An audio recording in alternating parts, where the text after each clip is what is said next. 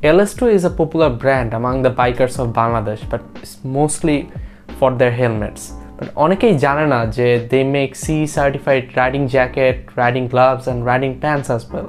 এই না জানার পিছনে I specifically blame LS2 because ওরা মানে ওদের ওয়েবসাইটের address literally ls2helmets.com, so there's no way to find out by looking at that URL যে they make other products too.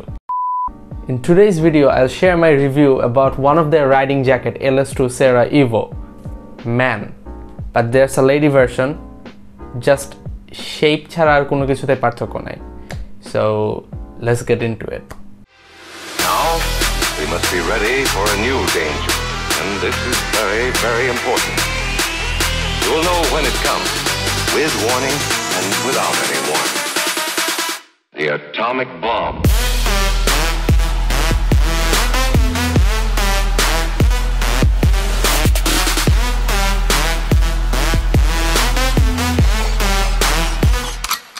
Nuclear energy. But before getting started with this video, I got this jacket from Redline SPD. Redline SPD is the official sales point of all LS2 products. You guys will find a lot of premium motorcycle accessories as well. Make sure to visit their Facebook page, link is in the description, and also you can visit their physical store at Shimanto Shambhar, Dhanmondi. So this is a CE certified riding jacket. CE mane holo Conformité européenne. It's a French acronym and I have no idea how to pronounce it. Basically এই জ্যাকেটটা ইউরোপের health and safety standard maintain করে তৈরি করা হয়েছে। This is the black color. এই জ্যাকেটের দুইটা কালার হয় অ্যাকচুয়ালি। আরেকটা কালার ছবি এখানে কোথাও একটা পপ করতেছে।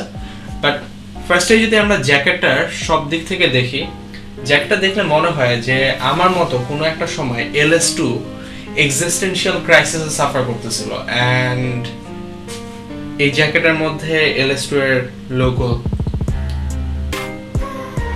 speaks all about it. So jokes apart, যদি এই অ্যাশ গ্রে কালারের যদি লাইনগুলোর দিকে খেয়াল করেন, over here এইখানে and এই জায়গায় and everywhere আর LS2 এর যতগুলো লোগো আছে এগুলো কিন্তু রাতের বেলায় রিফ্লেক্ট করে। তো এই রিফ্লেক্টিভ পিসেস গুলো আপনাকে অন্য ড্রাইভারদের কাছে ভিজিবল রাখবে রাতের বেলায়। Now let's focus on the outside of this jacket. তো এই জ্যাকেটের সামনে এখানে জিপার টাইপের দুটো ভেন্ট আছে, and এখানে নিচে and এই সাইডে দুটো পকেট আছে। এছাড়াও এই জ্যাকেটটা যাতে আপনার বডি শেপ নিতে পারে, মানে আপনি এটা পরার পরে যাতে আপনি পুরোটা জ্যাকেটটাকে বডি শেপে অ্যাডজাস্ট করতে পারেন, এর জন্য এখানে অ্যাডজাস্টমেন্টের জন্য একটা স্ট্র্যাপ, এইখানে একটা স্ট্র্যাপ, এই জায়গায় একটা strap. First of all as you can see যে আমার এই জ্যাকেটের মধ্যে বেল্টস অ্যান্ড বাকেলসগুলো যখন অ্যাডজাস্টেড, মানে প্রপারলি অ্যাডজাস্টেড, আমার মানে এখানে হাতে যে প্রোটেক্টরগুলো আছে বা হচ্ছে আমার পিছনের যে স্পাইন প্রোটেক্টরের জন্য যে ফোম, মানে স্পাইনের জন্য যে ফোমটা দেওয়া, বা পুরো জ্যাকেটটা কিন্তু আমার পুরো বডি শেপে মানে শেপে অ্যাডজাস্ট হয়ে আছে। LS2 is claiming যে this jacket is breathable and membrane jacket. So breathable বলতে হচ্ছে এই জ্যাকেটটা ভারী দেখতে হলো এই জ্যাকেটের ভিতরে ইজিলি বাতাস পাস করতে পারে, আর বাহিরে this material is actually 500D polyester. So 500D polyester is basically abrasion resistive material. কেউ যদি এই জ্যাকেটটা পরে ক্র্যাশ করে যাতে ফ্রিকশনটা যাতে এই জ্যাকেটের ফ্যাব্রিকের উপর দিয়ে যায় আর এটা যাতে ছিঁড়ে না যায়।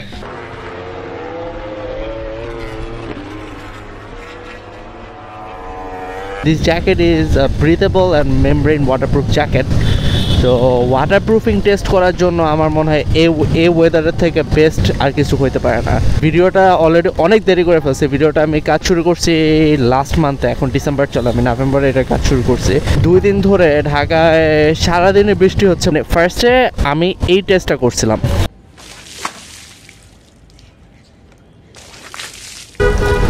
মনে হয়েছে যে এটা একটু বেশি হয়ে গেছে, প্লাস এইটাতে তো পানি ইভেনলি ডিস্ট্রিবিউটেড হয় নাই। বাট এখন যেহেতু একটা রিয়েল লাইফ সিচুয়েশন পাইছি যে বৃষ্টির মধ্যে রাইড করার, সো ভাবলাম ঠিক আছে এই সিচুয়েশনে রাইড করি। তো এই টেস্টটা করার জন্য আমি যেটা করছি, এখন এই মানে বাইরের ম্যাটেরিয়ালটা পানি লিক করে নাকি সেটা টেস্ট করার জন্য আমি প্রত্যেকটা পকেটের মধ্যে এখন টিস্যু পেপার ঢোকাবো। এটা মানে কাইন্ড লাইক সস্তা একটা ওয়ে লাগতেছে আমার কাছে। সব পকেটের ভিতরেই টিস্যু পেপার এখানে ঢোকাবো, বাট এই দুইটা যেহেতু ভেন্ট, এই দুইটাকে আমি ওইভাবে কাউন্ট করতেছি না, তারপরে এই দুইটার ভিতরে থাকুক, দেখি যে এই জিপারগুলো কেমন পারফর্ম করে। আমি অলরেডি এই জায়গাটা পরে একটা ট্যুর এবং 2টা শর্ট রাইড দিয়ে দিছি। ট্যুরটা ছিল হচ্ছে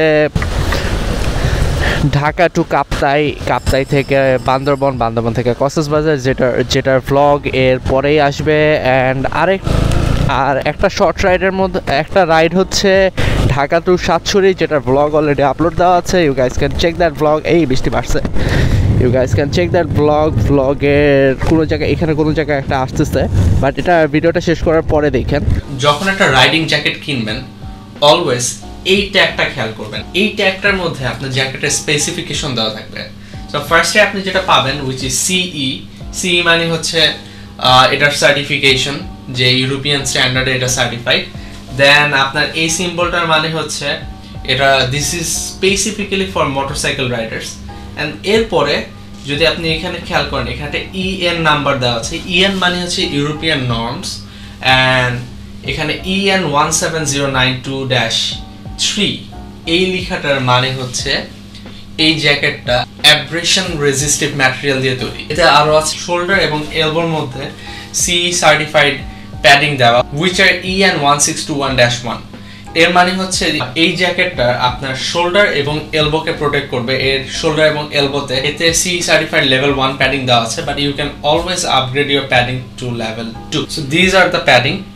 এইটা হচ্ছে শোল্ডারে থাকে এবং এটা হচ্ছে এলবোতে থাকে। তো এই প্যাডিংগুলো আপনি যদি চেক করেন, আপনি ফার্স্টে যেটা পাবেন, এই জ্যাকেটের প্রথমে যে লেভেলটা ছিল ওইটার মধ্যে একটা লেভেল যেখানে আপনার এক্সপ্লেইন করা থাকবে যে এই প্যাডিংটা আসলে কি। সো এখানে প্রথমেই যেটা পাবেন যে ইটস CE সার্টিফাইড, এখানে মোটরসাইকেলিস্টের একটা সাইন দেওয়া আছে। So it's design for motorcycle riding jacket.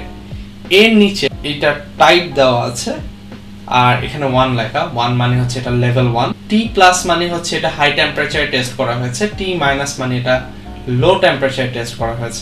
But there's a option যে এইটার মাধ্যমে আপনি আপনার লেভেল 1 প্যাডিংকে লেভেল 2 করতে পারবেন বাই ইউজিং দিস। এখন যেহেতু আপগ্রেড করার কথা আসছে, তার মানে হচ্ছে আপনি যদি লেভেল 2 এর প্যাডিং ইনস্টল করেন আপনার জ্যাকেটে, দ্যাট মিনস আপনার লেভেল 1 প্যাডিং ফেলে দিতে হবে। Actually that's not the case. আপনার যেটা করতে হবে, আপনার লেভেল 1 প্যাডিং এর উপরে লেভেল 2 প্যাডিং স্ল্যাপ করে দিতে হবে। And now if you R wandering যে তাহলে আপনার ব্যাকের কি হবে, this jacket also have options for back protector. এখানে অলরেডি একটা ফোমের মতো ব্যাক প্রোটেক্টর দেওয়া আছে, but that is not CE certified, because CE certified back protector হলে আপনার জ্যাকেটের স্পেসিফিকেশন লিখে থাকবে EN 1621-2। যেহেতু ফার্স্টে বলছিলাম যে এখানে CE সার্টিফাইড ব্যাক প্রোটেক্টর দেওয়া নাই, বাট আমি অলসো মেনশন করছি যে you can always upgrade two CE certified back protector, spine protector. This is option. এইটা হচ্ছে একটা লেভেল 2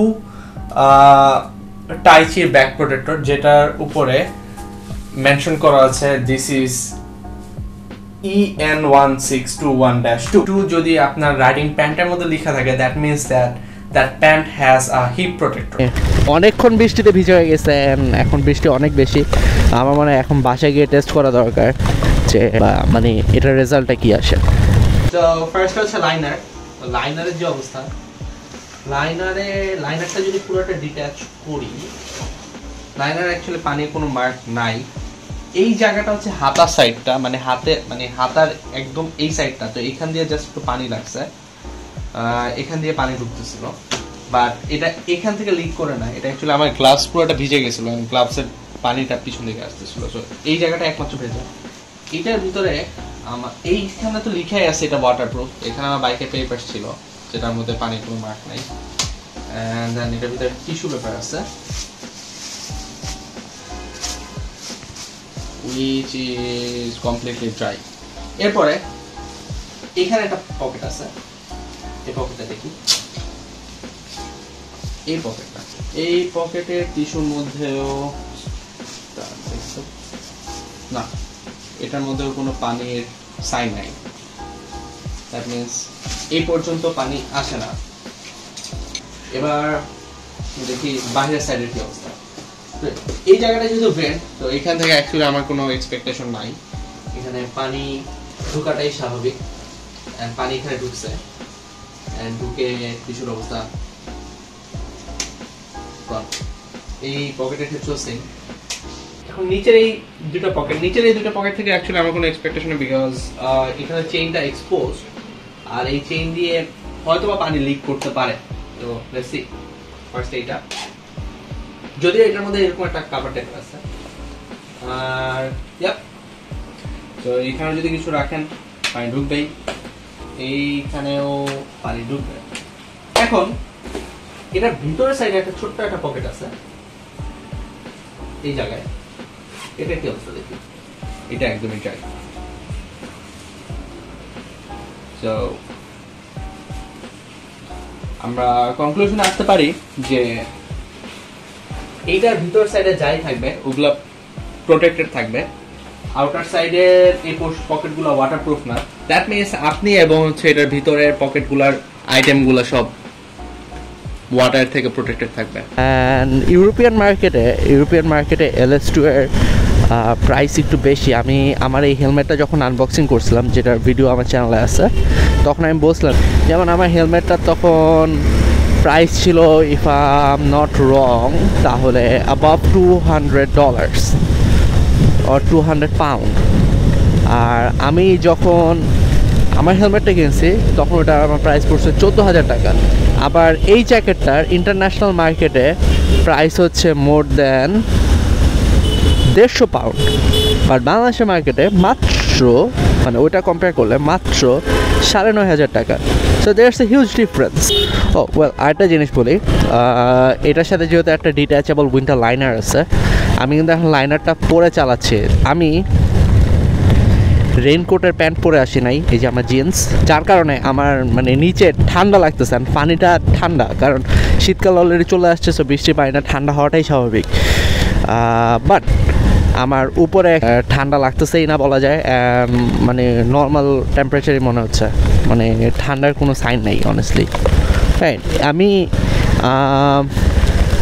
অন্য কয়েকটা ব্র্যান্ডের জ্যাকেট দেখছি যেখানে ওই জ্যাকেটগুলোর সাথে আপনার মানে রেইনের টাইমে পরার জন্য একটা মানে রেইন কাভার দেয়, যাতে হচ্ছে আপনি ওই জ্যাকেটটার উপরে পড়তে পারেন, যাতে বৃষ্টির পানি জ্যাকেটটা টাচ না করতে পারে। এটা কিন্তু সেটাও লাগতেছে না। না, এত কিছু পরে ইফ ইউ আস্ক মি যে এক লাইনে কি বলবো, this is definitely one of the best riding jacket under 10K, and LS2 did a pretty good job. হ্যাঁ, 2 লাইন হয়ে গেছে। যাই হোক, টিল নেক্সট টাইম, আসসালামু আলাইকুম। আর আম্মু বলছে আমি মানে বাসার মধ্যে ভেজা প্যান্ট আর জ্যাকেট নিয়ে আসার পরে কিভাবে ঘরটা নোংরা করছি সেটা ভিডিওতে দেখাইতে।